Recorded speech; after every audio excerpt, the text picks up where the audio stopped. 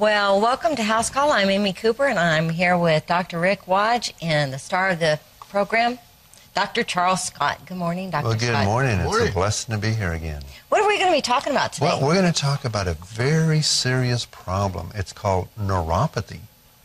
Neuropathy is basically damage to the nervous system. And it can be damage to, for example, the nerves in your hands and feet. And so you may present with something like carpal tunnel syndrome. It may be damage to, and the most common is damage to the nerves in the feet and legs. Well, where does it come from? Well, there's several causes, and the primary cause in the United States is diabetes. That's essentially the #1 cause. And diabetes is one of those very common diseases anymore. It's becoming more and more common. They estimate that there's probably going to be another 6 million people diagnosed pretty much every year. Really? In the United States. That's a scary number. It is scary. And what's even scarier is the fact that adult onset diabetes usually occurred around the age of 50 or later. Now, they have to be very careful. Most physicians no longer use the term onset adult diabetes because instead of at 50 years of age, it's showing up at 9 and 10 years of age. Now, why is that? Is that dietary? Oh, yes, absolutely. Because of our lifestyle and our diet. Lack of exercise and too much sugar. Exactly. Yes. Now, is that also something that's inherited? Oh, yeah. Diabetes definitely runs in families. Absolutely. So you could see that multiplying then. Yes. So, Yep. just But there are other causes of neuropathy. Many times individuals will come to me specifically for treatment of their neuropathy. And one of the first things I ask them is, how long have you had diabetes? And there are a number of patients who have neuropathy who don't have diabetes at all. So there's other causes besides diabetes. Well, okay, I guess the first question would be is, what kind of symptoms are they suffering from? Well, if they're having neuropathy of the legs and feet or the arms and hands, they're going to have things like numbness, tingling. That's the most common onset. If you're starting to develop like pins and needles sensation into your hands and feet, then that's a sign of neuropathy. Sometimes you'll see muscle wasting in these individuals, so that if, for example, and this happened to my father-in-law, okay, his thigh, one of his thighs went from this to about half of its size, muscle wasting, where the nerves to the muscles were so damaged, the muscle literally started dying little by little.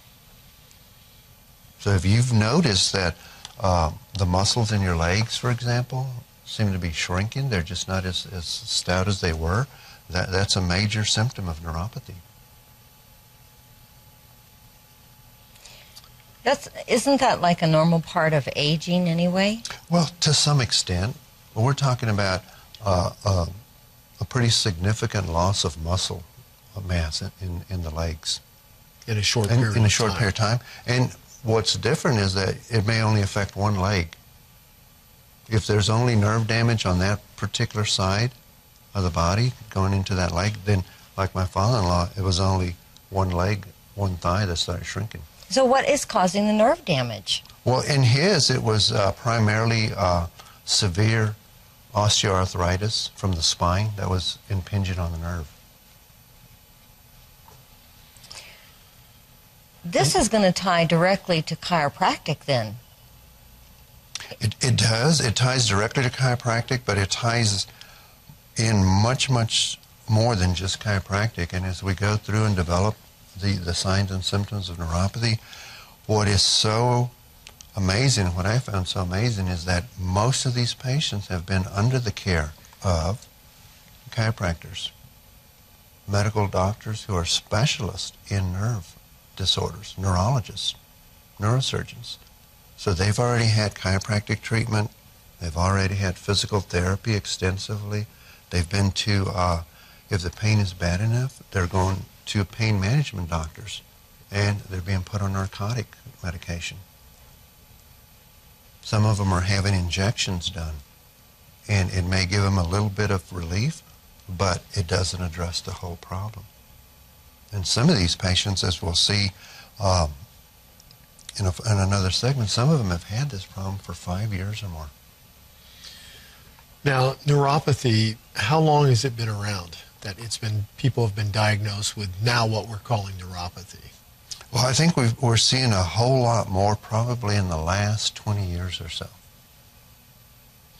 So that sounds very much food related. Well, it's much more than just food. The things that we know, for example, just recently in the last maybe 5 years to 8 years, a big cause of neuropathy is statin drugs. You know, what is that? The statin drugs, those are the drugs that you see millions and millions of dollars being run on TV stations, commercials for drugs to lower your cholesterol, like Lipitor, Crestor. These are statin drugs. If you enjoyed this clip, please feel free to check out the full version in the link located in the description panel below. Please be sure to subscribe to our channel. You can also connect with us on Facebook and Twitter. As always, help yourself to the diverse array of teachings located on this YouTube channel or on our website at glc.us.com.